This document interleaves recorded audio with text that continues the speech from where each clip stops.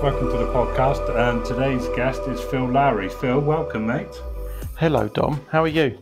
Yeah, good, thanks. So you're in Paris, or you are a bit loud, so just I might have to turn you down a little bit. You're in Paris. Yeah, Um, I'm in Paris. Odd what are you up place to to. there first? Yeah, first of all, tell us a bit about what you're up to there, and then we'll get into it. Yeah, so I work around the world in the craft beer scene, which has its charms, has its challenges. Just working this weekend. I was in Germany Saturday, so Sunday, Monday. Back to the UK for 24 hours, and then just landed up in Paris this evening. So then here Nice. for a couple of days and bit of work, and then back to the UK, and then off somewhere else next week. So it's quite good fun. Oh, wow, busy boy. And also, I suppose with all the restrictions lifted and everything now, it makes it a bit easier to get about. Yeah, I mean, on that note, I'm sure many have had challenges over COVID, but in some respects, COVID when it hit was a bit of a blessing in disguise for the first period. It did slow me down. It put my brakes on a bit. My worst year, best year, call it what you will, was 150 flights. So that's in a plane pretty much every other day. It's not great for the environment, I will admit. I'm definitely trying to change that way. But yeah, there was a period there that it just got a little bit hectic. Obviously, fishing wasn't part of the agenda then. But it's nice being. I could be doing something a lot different. I mean, craft beer industry, it's incredible. I mean, I'm super grateful for how big it's got over the few years, and it's super exciting. So. Oh, nice. I love a craft beer, especially this time of year. There's a few sort of nice. There's a lot of pop-up bars appearing now, which is good to see. A lot of It's independent brewers. pretty much it. I mean, everyone, if you, I mean, whether or not you're in the West Country, Central London, whatever, there's decent craft beer around you now. It's just strange how, there's a couple of lads who I knock around with who are craft beer aficionados. There's a chap called Porridge who's got a craft beer bar up in sort of Cheshire way, that way. Hardcore carp angler, and funny enough, but there's very few crossover. You don't tend to bump. You go to a craft beer festival, you don't see people in Fox or Corderwear. It doesn't happen. Yeah. There's definitely church and state very separate. There's a few in Belgium. When I'm fishing in Belgium, there's a few of the lads there know their way around. But they've got they've got a really interesting legacy beer scene over there. It's weird how the two don't mix. It's funny, isn't it? Yeah, I suppose it's more lager on the bank, lager and cider, isn't it?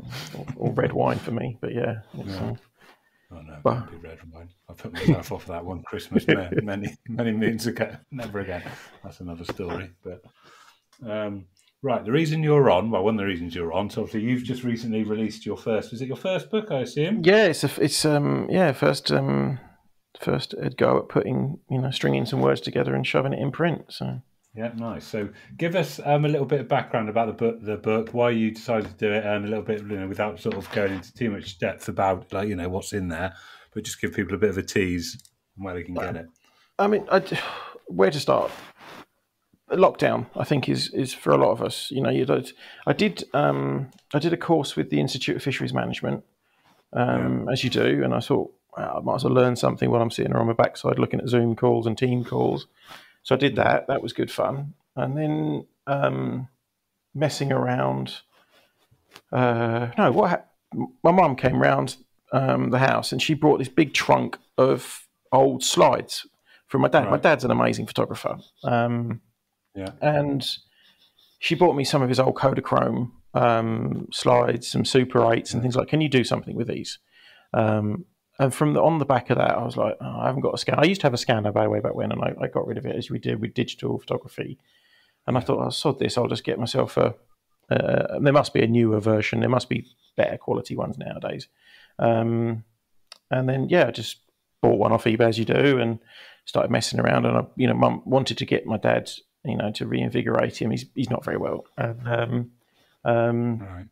On the back of that, these killer slides of Turkey and what have you, and massive road trips that I sort of kind of follow in the footsteps of as daft. Let's drive to Italy next week sort of job. And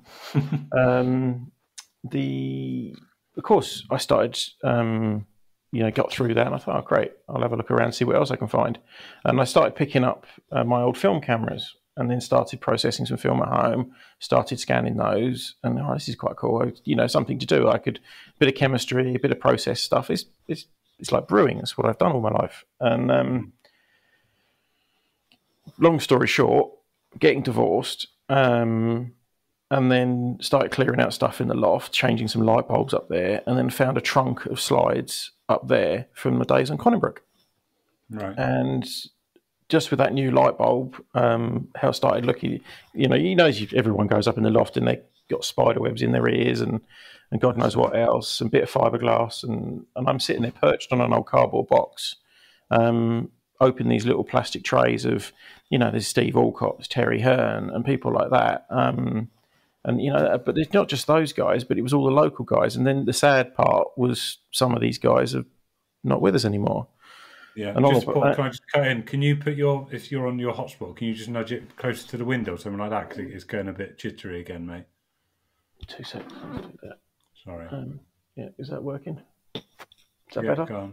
And then, just turn your gain. Can you turn your gain down a little bit on your mic as well or not? I can't do any adjustments on. Is it a headset or not? It's a wired headset. It's a wired headset. Yeah. You just move the mic away from your mouth a bit. That's right. Oh, okay. There we go. Is that better? Yeah, that's it. There you go. So running back into that quickly, so it gives you a break point. I was sitting up on, as you do, in a busted cardboard box in the loft, and picking these slides out, seeing photographs of Steve Alcott, Terry Hearn, yada, yada, yada, the great and the good. But there was also old friends of mine in there, people I'd grown up with, people who are not with us anymore. And I started posting some of those photographs on, I also went downstairs, started scanning them because you want to see them on a bigger screen, you see the different resolution, and you say it's only so much good you can see on a 35mm slide. And just in that process, there's this Facebook group called Old School Carp Angling, I think it is. And there's a lot of old faces, and I've reconnected on there with some of the old guard from those days, and started posting some of the photographs on there. And people were, oh my god, what else have you got? And I started rummaging around, and there was bits in there from Cassian and some up the Kong Valley and what have you. And I just realised how many photographs I'd got there that had not seen the light of day. I had a tentative experience with working for one of the old fishing mags way back when. I really wanted to work in print and journalism when I was a kid. I'd obviously put a lot of effort into some of these photographs. And it wasn't a romantic trip down memory lane. These were nice, clear photographs of a moment in time there.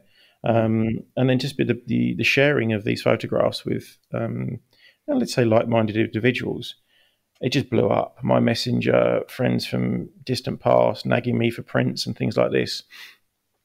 And so I just thought, oh, sod it. I'm sitting here looking at the software of, InDesign and Photoshop and things like that. I'm sitting on my arse like we all were in lockdown. So I just went, fuck it. Let's put it into some sort of book shape format and see how far I go. Started chewing away with that, 25 pages, 35 pages.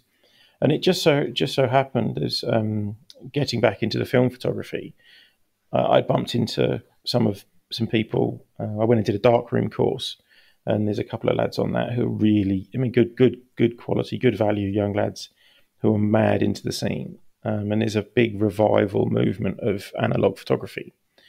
And they were starting to show me these things called zines.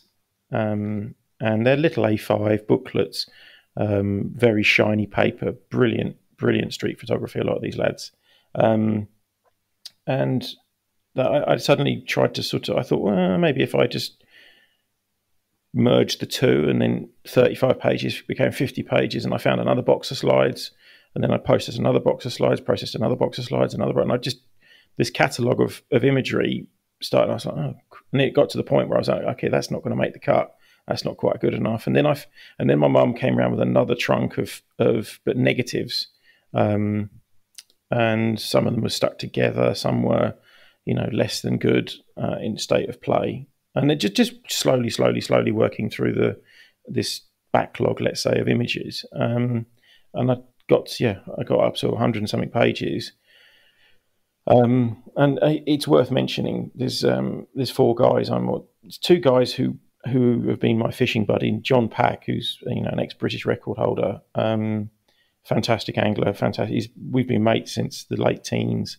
We both probably. I think he's just turned 50. I'm sort of mid-40s, and we've never really fished together very much, but we've always been very close as mates. And another chap called Lee Randall, exceptional angler. And those two are, Lee lives nearby me in Dover. John's in Ashford, but they've been kicking my backside to go fishing and get out a bit more. Working life, as I described earlier, it does take a lot of time out of my life.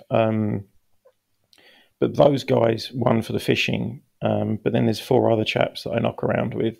Ray, a mate from university, who's still in contact daily, silly WhatsApp groups, and Trevor, another lad from Conningbrook. And I showed them I showed both of those guys some early, you can share a link to people of some of the early drafts. And they were like, oh my God, that's pucker, brilliant, whatever. And I was like, okay, whatever. I'm not a great one for compliments. And they said, oh, that's cool. And then I showed it to a couple of the lads I know still from Conningbrook days. And they're like, oh, mate, you've got to get that printed.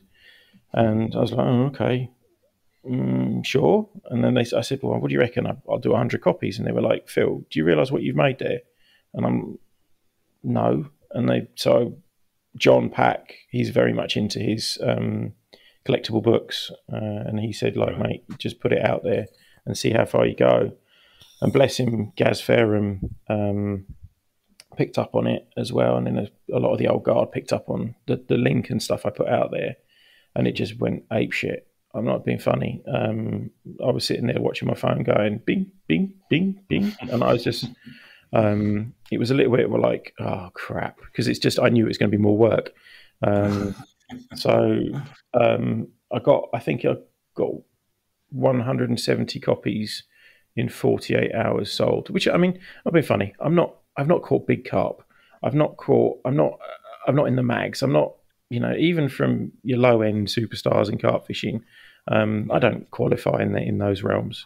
And just to see that many people wanting it, I was blown away, flabbergasted. And then seeing some of the names on there, it was, people that, dare I say it, you and I would have read articles from way back when, innovative, contemporary, forward-thinking guys from the 80s and 90s. And just seeing that, so I thought, okay, great, I'll print a few. So I rang John up and went, mate, do you realise what's happened here? And he's like, well done, cool. Well, go and print 500 copies. What? You sure? He went, yeah, don't worry, you'll sell them. And then, I think I've got 50 left. And that's it's brilliant. Just, I had to take a couple of days off. I sat there. I used to run a very large beer retail e-commerce. I did 10 years of that. And Christmas time was horrific when we used to pack hundreds and hundreds and hundreds of boxes of beer a day. And I had flashbacks to those eras as I sort of had all this packaging material stacked up in the kitchen and sticky labels, and then sort of laser printer on the kitchen table and running packing slips off and making sure those that ordered 2 copies. And then, bless them, some people popped up and were ordering 5 copies. One guy ordered 10 copies. Oh, wow. Of course, that's going to end up on eBay in 5 or 10 years' time, isn't it, or something like that? Yeah. But fair play. Have you got plans for another print run? No. I mean, the only thing that has come from it is that a couple of 3 guys have asked me to help them do something similar. People who've got, let's say, a very interesting portfolio of captures. and they've said to me, you know, I'm in a fortunate position. You know, I went to, I mean, you'll see in the book my nickname Student Grant. That was Lockie, Martin Locke of Solar Tackle. We're sitting on Joe's one night at Conningbrook, and he said, "Oh, I'm shit with names. What do you do for a living?" I said, "Well, actually, I'm a student." He went, "Well, I'm going to call you Student Grant." And I went, "Oh no, don't do it." And of course, that was the young man mistaking me, going, "Don't bite." And of course, I clamped down on that one. And of course, it stuck. And yeah, I've enjoyed it. All right, student. I've had that for years now. So, but the consequence of that, is that I did go to private school. I did get kicked out of private school. Going carp fishing too much. Yeah. And then I've been to about 5 different universities. I've got a couple of masters, a couple of postgrads. Overqualified, so to say the least. But yeah, I got kicked out of school because I grew up in the Colne Valley area, sort of Slough. My grandmother, I'm not British, just for note, and but I kind of grew up in the Slough, sort of Chalfont, Uxbridge area, and then basically my mum had restaurants, Italian restaurants, and I sort of left to live with my grandmother, sort of a bit feral, and I started fishing Farlows at Ivor when it was under the William Boyers thing, you know, John Stent and that in the cafe there, and you know, I used to see Joan in there and Briggsy and all that knocking around. There was obviously the crazy days of Malin and you know, Little Britain Park, Black Park Lakes. I'm sure a lot of people know that area. My dad was a police officer, so I was able to get into the Mets, obviously the Metropolitan Police fishing lakes, which are, you know, the Thorny Weir fisheries now, and things like that. It was a good time. I mean, it was a great place to be a young person with fishing rods and goofing around on the canals and the rivers and the lakes. I can imagine that was going to be my next question: is how did it all start? Your first carp. Talk to us a bit about that. First carp. The only one I remember catching carp up at Farlow's, but nothing particularly big. It was always a bit serious for me, the bivvies and Statica and things like that. I've never, and still to this day, I'm not a great one for long stay fishing. I mean, I had, bless him, a very good friend of mine. We sort of, I'll come round to that one, but you know, Dean and I, we went to France. We went to fish Gigantica for a week, and that's about the longest trip I've done in. I can't think the last time I sat in one spot for a week and just fished. It's crazy for me. Most of my fishing today is very, very short fishing, and almost like what the Nash boys call ADHD angling. But yeah, where it started was certainly on the up there fishing on the canal, but certainly more single rod grab and go fishing.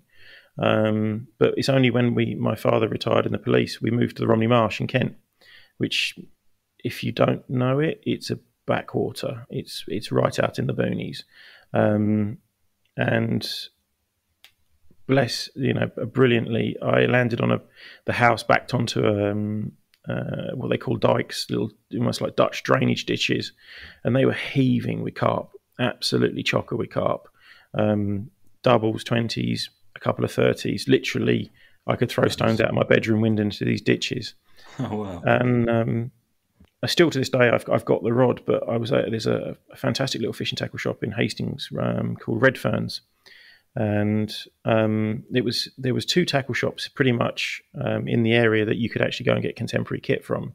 One was New Romney Tackle and one was Red Ferns, and I was able to get on the train, go down there, get bits and bobs, because obviously not in the Colne Valley too regularly anymore, so I couldn't go to Harefield Tackle Shop and what have you. And there was Staines Angling, I think was another one with Rich. I think Richie used to work in there, which was cool as hell. And then just used to basically grab a bag of dog biscuits or a can of corn, single rod, and I still got the rod now, which is an old 10-foot, 2-pound stalker, the old carbon Kevlars, you know, what are they called, Sportexes.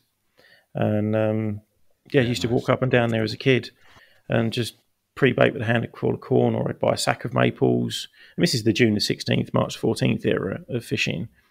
So I used to pre-bait, and I used to go and maybe do a late night. Never did night fishing on the canal. Never did very much night fishing on the ditches. And just doubles, 20s here, then everywhere, double, £20 common.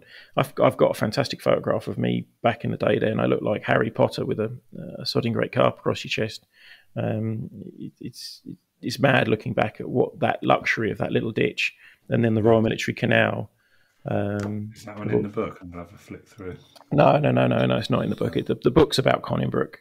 Just Brook, yeah. Yeah. And then there's on the beauty of the marsh is that there's at the end of the peninsula, Dungeness End, Lyd, there's a load of gravel pits that Brett's and Cemex, or what was RMC, had extracted. And part of the Kent River Board is that they put a load of carp in there. So there was little pits behind Lyd Airport that had loads of singles and doubles in, and then there was other pits down there that had much larger fish in. But it was all a little bit jumpy over fancy, guesting, as the kids say. So I did that for a bit, and Toodle started to drive. Toodle back up the Colne Valley a bit, fish Save on the days when I could, and then just messed around on the marsh. That era in Kent, it was very hard to get into Faversham. You couldn't get into Faversham Angling Club. You couldn't get into Sittingbourne Angling Club. There was a little lake in Ashford called the Working Man's Club Pit that had a massive common in it. Couldn't get in there. It was very, very restricted to get into what limited water there was in the Ashford, Canterbury, Romney Marsh area. There was one called Heartbreak on the Marsh. It was incredible. But then they turned that over to jet skis and things like that. And I think there was a problem with one of the two-stroke additives or something like that. And that consequently I think there was a bit of a fish kill there. It was sort of kept under the wraps. Changes at there's a very famous pit called Radar. There's changes there. You couldn't get on the place. It was just very limited fishing down there. Otherwise, it was back to the canals and the ditches. And then all of a sudden, this club called Mid-Kent Fisheries opened.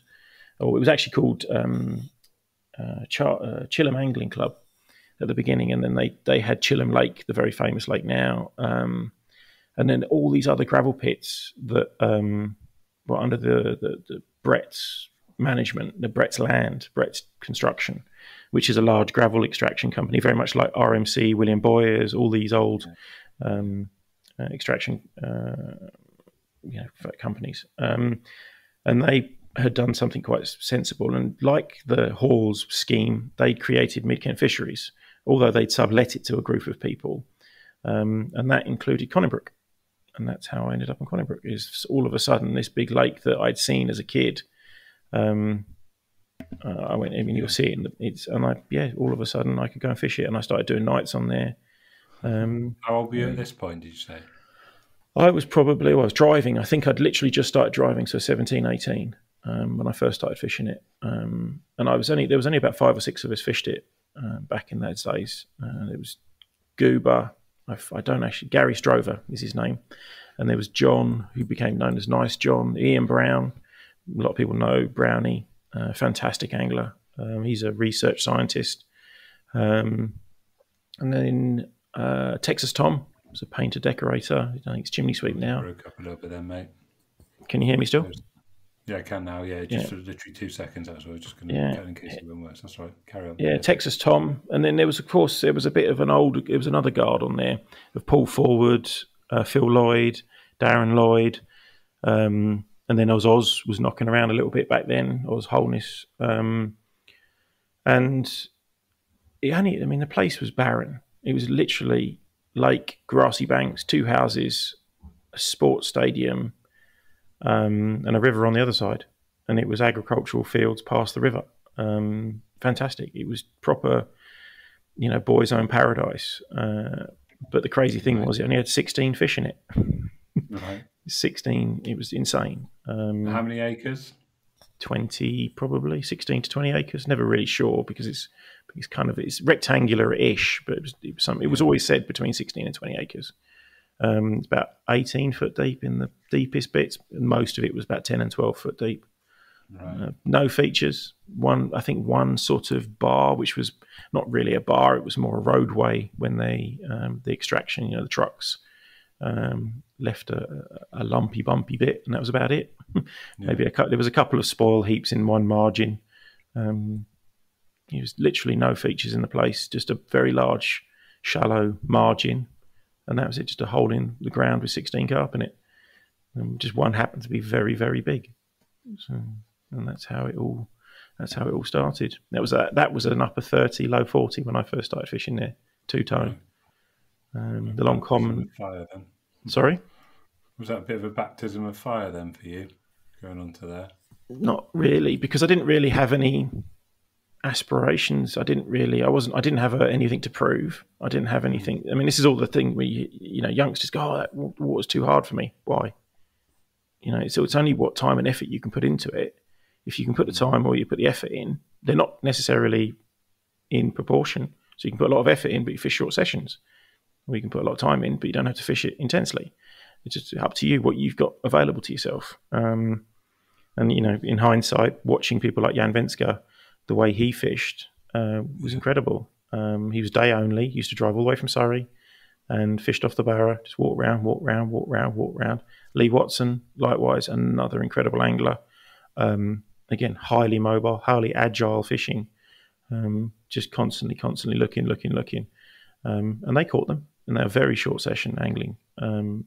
So it's not necessarily, I don't believe it's now, in hindsight, time applied is necessarily relative to how many you will catch. It's always, it's effort as well as time. Definitely. Yeah, all just time spent walking and watching and learning, isn't it? Yep, exactly that. Building up a picture. Exactly. But you had two tomes in there. You had the long common, which was a mid 30, low 30 at the time. There was a fantastic fish called Scaly, which is absolutely belting looking little mirror, but it was always 27 pound. It was never more than 4 or 5 ounces in difference. There was another mirror called Tom's Pet, which Texas Tom, he caught it regularly, but it never got caught by anybody else. Real character fish in there. Not necessarily big ones, but just really good character fish. And then just two-tone just grew and grew. We put some other fish in from another. There's actually, in hindsight, it was 1, 2, 3, 4, 5 lakes were actually originally on the complex. But 2 became part of the bigger lake, the main Conningbrook Lake. But there was also another, what we used to call Little Conningbrook, and then there was what we called the North Lake. The North Lake was just a hole in the ground. I put a couple of carp in there years ago, but I don't think anything came of them really. But Little Conningbrook had a few carp in it, which actually the fully scaled Tesco's fish, the friendlies came from, which were moved over gradually, some by my hand, some by others. And the stock became very, very interesting in the latter years of when I stopped fishing there in about 2004, and there was some quite incredible head of fish in there. Bear in mind, you had probably a 60-pound mirror in there, a consistent 40-pound common, mid-upper 40-pound mirror, and I think there was a couple of 3 other commons in there approaching mid-upper 30s as well.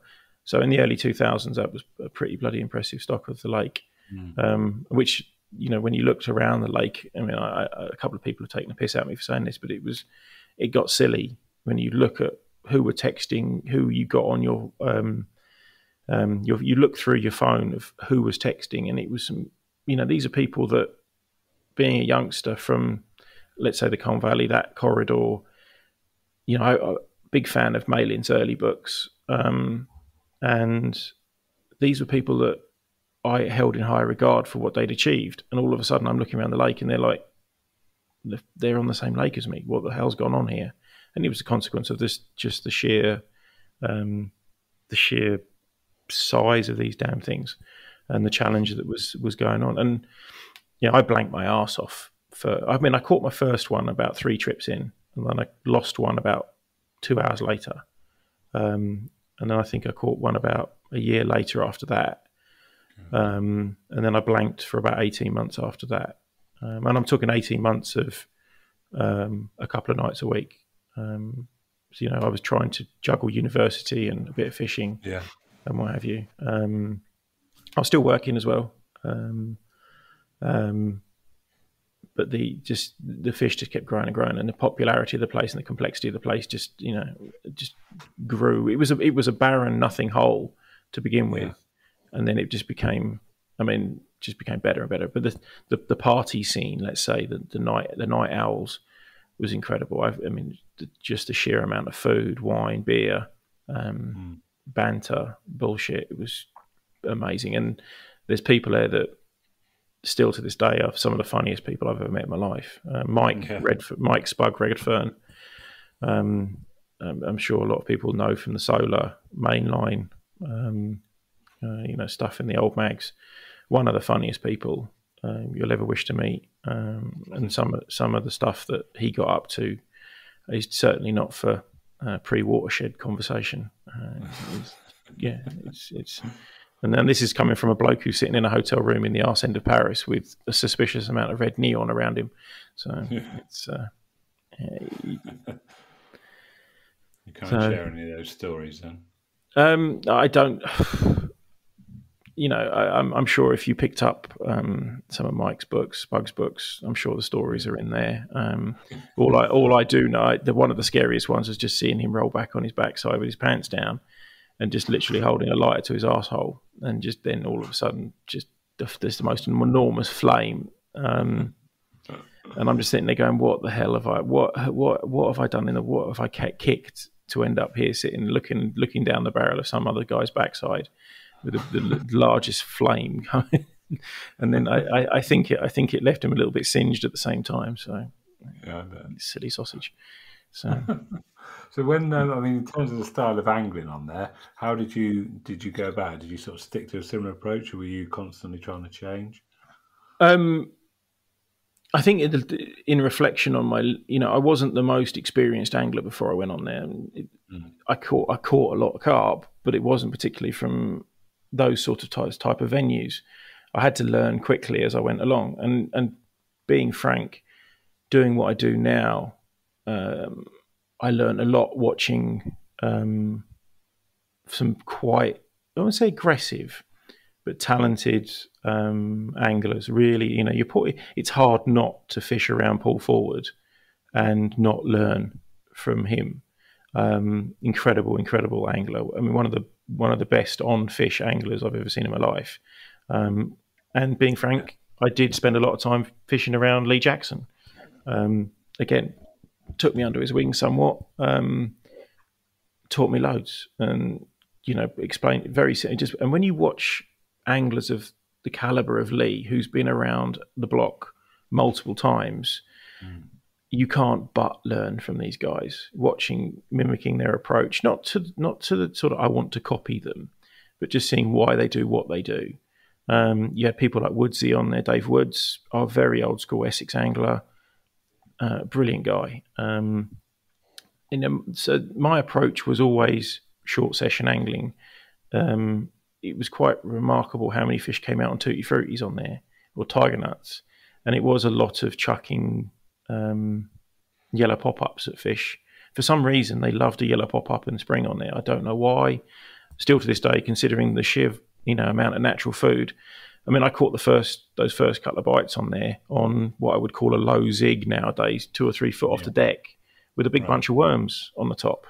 A little 12, 24 mil super buoyant, 12, 14 mil super buoyant pop up, just jammed on the back of a very simple nylon rig, probably a size 4 super specialist looking back, and a big bunch of worms. Just little, what do you call red worms, brandling type things, stitched on the top of the pop-up. Because I thought, the thinking I was doing then was, there's so much natural food in there. I had to put something in the front of their face that there was going to make them stop or curious or something like that, with enough scent on it that might actually distract them and make them screw up. Because I think you were catching them on there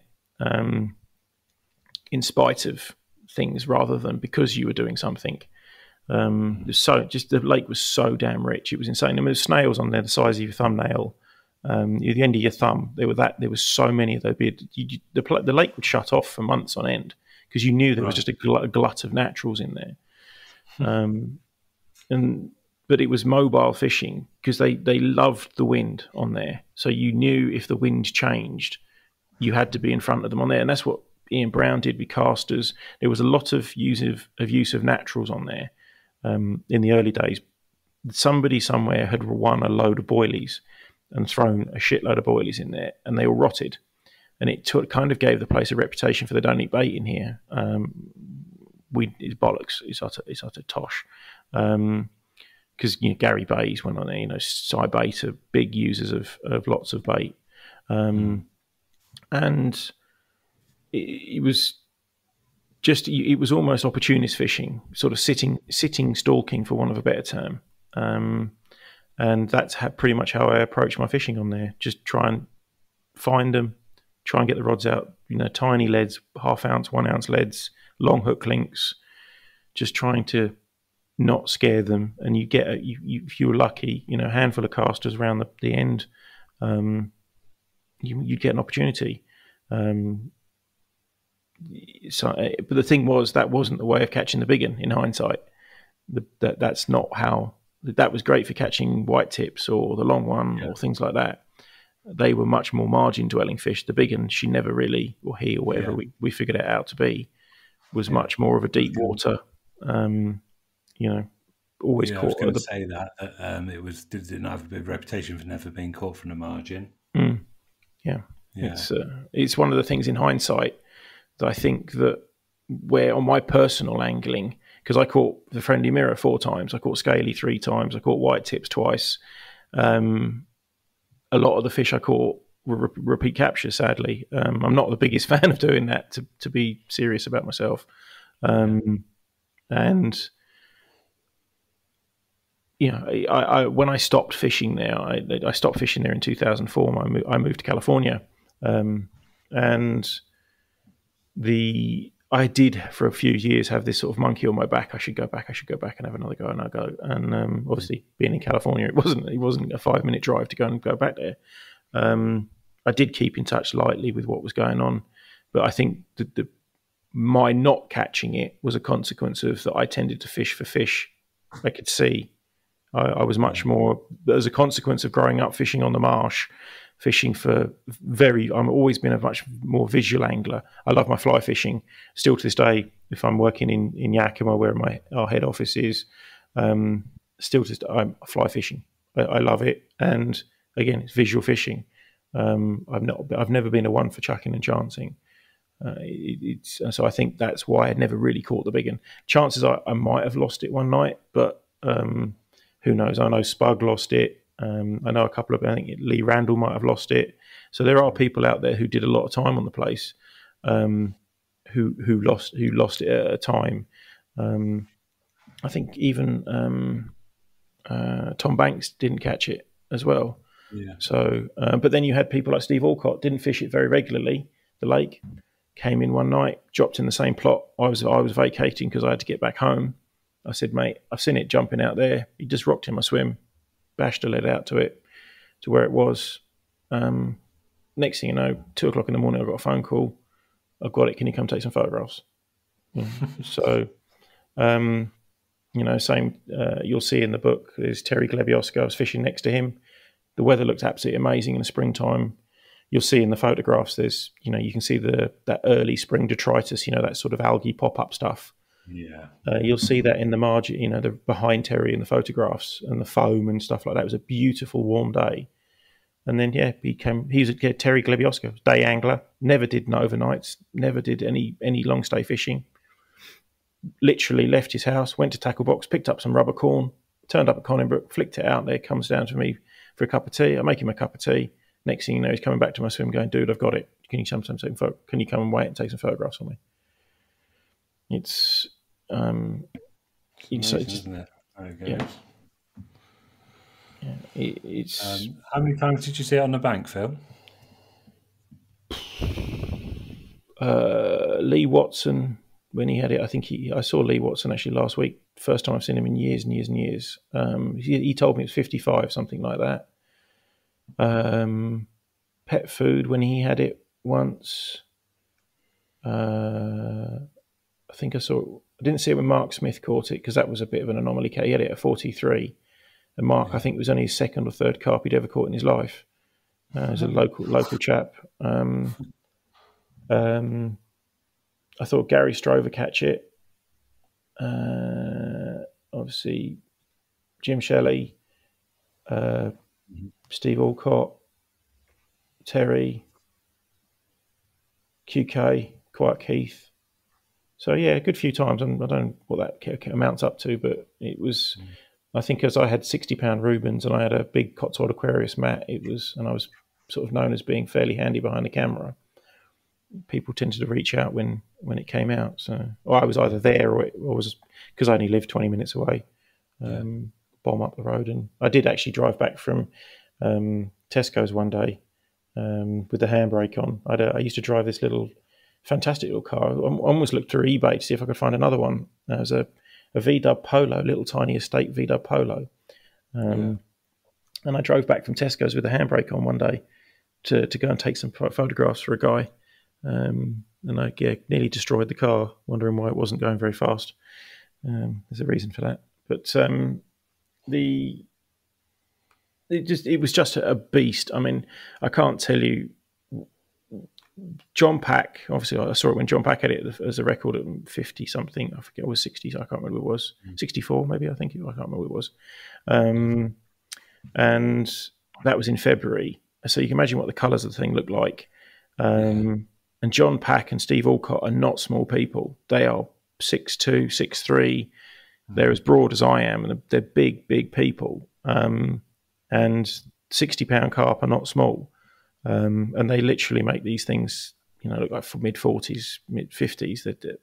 And seeing, you can see, I think, in the book with QK, who's a normal-sized person, and you can see how big that was at 63. And I remember Terry Glebioska trying to pick it up, and it was oh God, this is heavy. He was a proper, got to get these photographs done quickly because this is heavy. It's just, you should not pick it up. I mean, I still regard a 25-pound plus fish as a big fish. You could, I'm sure we've all done it. You fold back the landing net and you go and pick it out and put it onto a mat, and you think, well, actually, it's got some heft to this. And then now double it and a bit more. It's 63, 65-pound carp is a big lump of animal, and you've got to take care of it because it wasn't a young fish anyway. And that size, I mean, one of the sad things, I was talking to Tom Banks about it a few years ago. It was just, if you look through the book, you can see how it was. I mean, it's never the prettiest bloody thing in the world, I will admit. It's in proportion, isn't it? Sorry?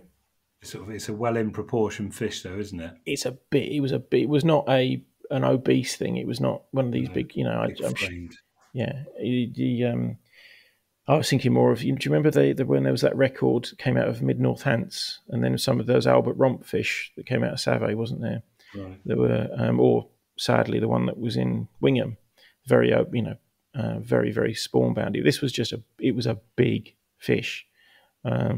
But you could see over the years its mouth got a little bit, not ratty, but certainly wasn't, I think it wasn't as good a shape of the fish as, so the first time I saw it was if you look at the photographs where Lee Watson had it, you can see it's in really, really good nick. But it was so well, the fish was so well cared for on that lake. It was, we had Dave the doctor, was a very well-known guy. And we had, I think, the long common split its tail fin somehow, whatever, and he sat there and stitched it back up with dental floss, and then a year later it comes back out again. They cut the dental floss out of it. It was immaculate, and because I'm sure everyone listening has seen the photograph of that long common in Terry Hearn's book. That on its day that fish looked incredible. If you caught it after spawning, it looked a little bit like it had shagged everything in the lake. So it was incredible. It was, in hindsight. One of the things that book has prompted with his conversation with a lot of old friends of just their memories of the place. And I can imagine. It's go on. No, I was just saying it's from the crazy from one of the regulars on there taking the piss out of another about just dribbling after a wee, and then all of a sudden turn around and pissed all over the other guy. There was some extreme stuff went on there, and then right the way found to genuine, warm, familial camaraderie. And I'm sure there's people who've made lifelong friends on the bank of the place.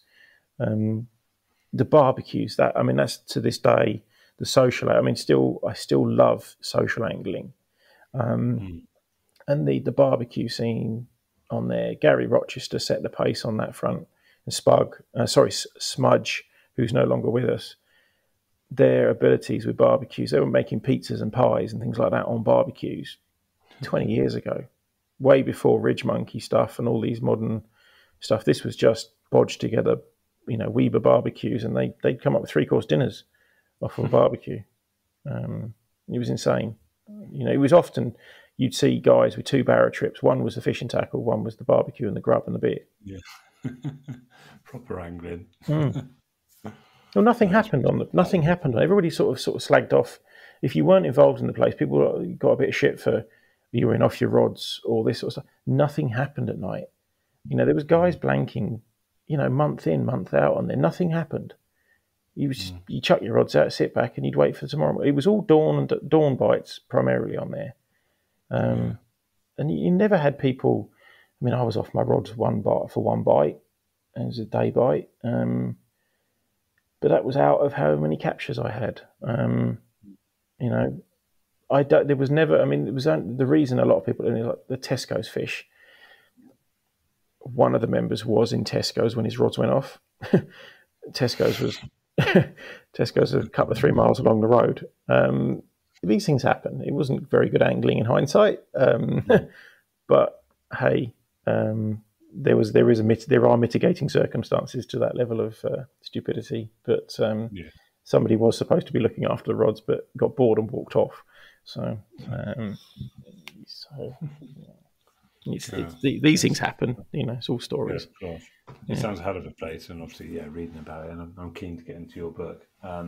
If people want to get hold of the book, though, with the few remaining copies, what's the best way of doing it, mate? There is on my personal website, which is phillowry.net. You can just grab it off of there and just pay by PayPal, and as soon as I'm back in the UK, I'll stick it in the post to you.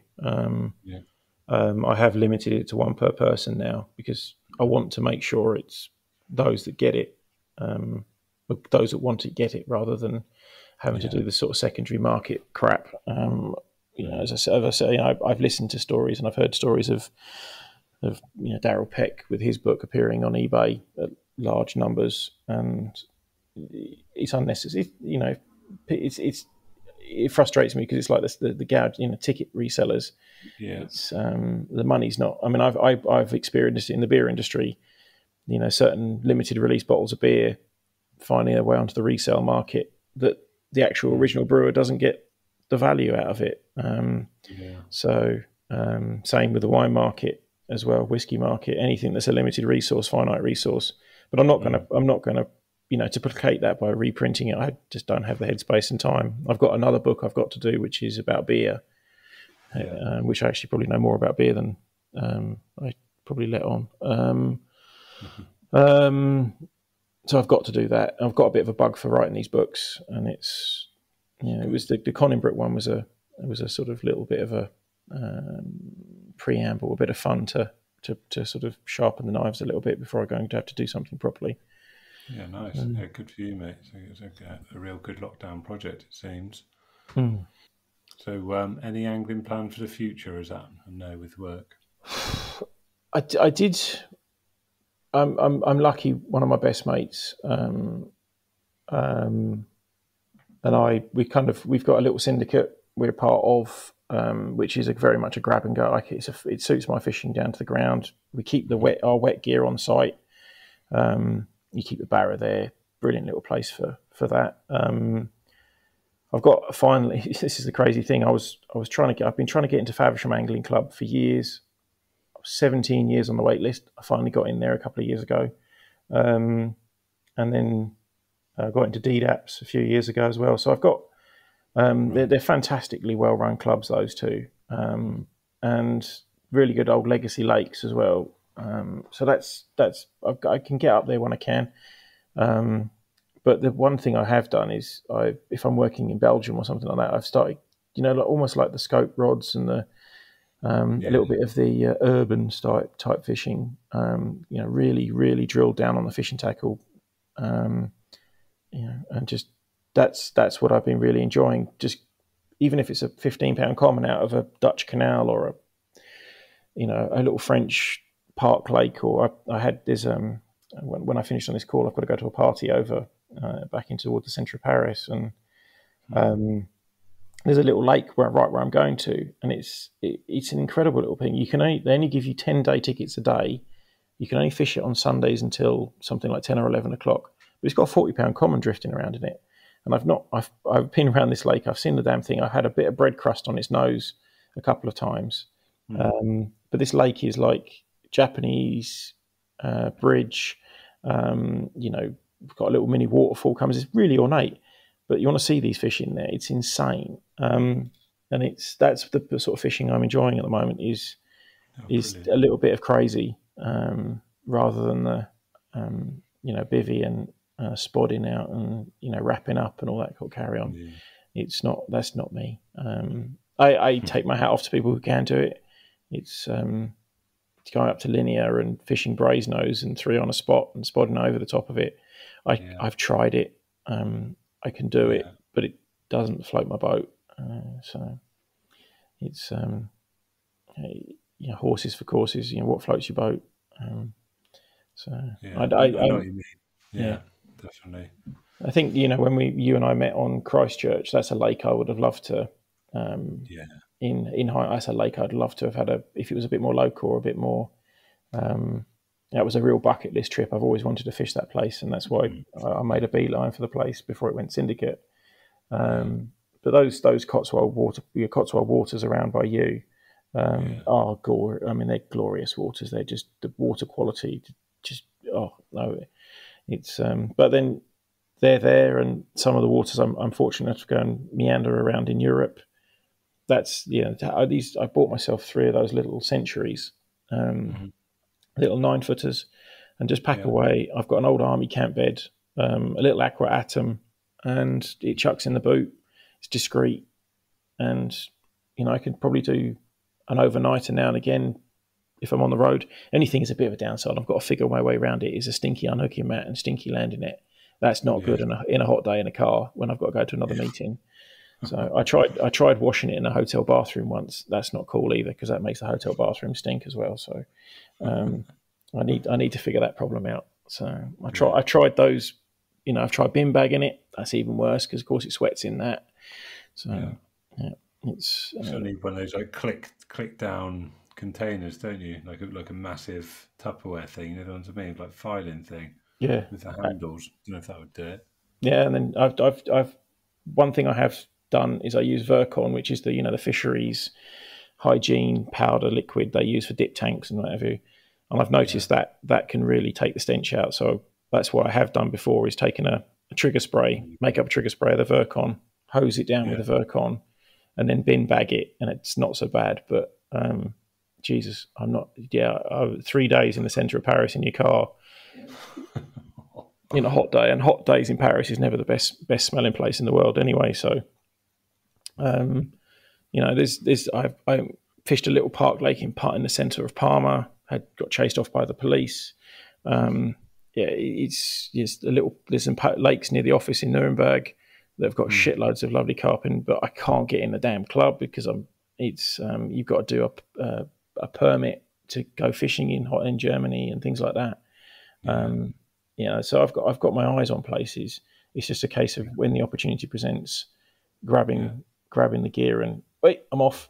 And if it disappear, and there's a little park lake near an office I have to go to in Holland, a couple of afternoons on there, bit of bread flake and things. It's great fun.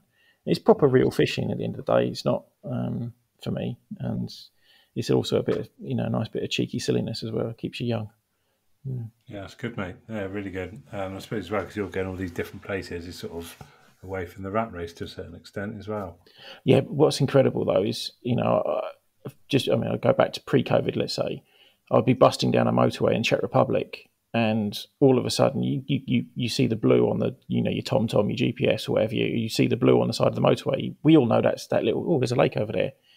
And you'd be looking at it ahead of you, and then all of a sudden you start doing the craning around, and you try not to kill yourself because you're obviously driving on the other side of the road in a car, which is all the steering is all on the other side, and you look through and you can see the cuts in the trees, and you can see the swims, and then all of a sudden you'll see a Tempest or a Titan or something like that, and you're like, oh fucking hell, there's another. I mean, the funniest one is you take off at Linate Airport in Milan. And there's a really big lake right on there as you're coming in or going out of Linate, which is the urban, because there's two airports in Milan, Malpensa, which is Malpensa's bad idea, which is up near the Swiss border. Linate is the one, it's the urban central main airport. And you're sitting there as you're taking off, and there's a lake in the airport grounds that's only for the people that work in the airport. And you can look through the trees and you can see bivvies in the bloody trees sitting there. And that's how big carp angling is nowadays across Europe. And I'm fortunate enough to travel enough to see. And it's actually quite nice because when I go out to the office in the US, there's a couple of gravel pits in the area there, and I've actually been able to catch. They trash fish, isn't it? Is the horrible term that they use for carp. And I take a little short one of those 6-foot scopes with me, and a couple of times I just go down there with a bit of bread flake and annoy the carp on there, and people look at me like a complete weirdo. It's great fun. So it's, sounds mega, mate. Really good. Yeah. I have to get some pictures up of like your next trip, maybe, when you get a chance to go. Yeah, when I get it's this is the only downside of post-COVID. Everybody sort of, since the world's woken up, we're off like a shot, and here we go. So if people want to, we'll wrap up there, Phil. If people want to follow you on Instagram, what's your Instagram handle for your fishing stuff? I keep my fishing one on student.grant, just to try and keep a little church and state separate there, because my Phil Lowry one is my professional one, so to speak. Great. Okay, mate. Brilliant. Right, we'll wrap up there. And obviously, again, just give us the web address for the last few books as well, if you can. Yeah, phillowry.net. If you want one, get it where you can. I am going to be, I don't know when you're going to put this out, but I'll ship them as soon as I can when I get back. So yeah, okay. I'll probably do it right now, just so it's out there. So yeah, I'll do it today. That's Thursday, the 30th of June. Cool. I'm not back into the UK until Monday, so you have to wait. Thanks, Dom. This is awesome. Yeah, hopefully see you soon. Yeah, brilliant. Take care, Phil. Cheers. Thanks, mate. Bye.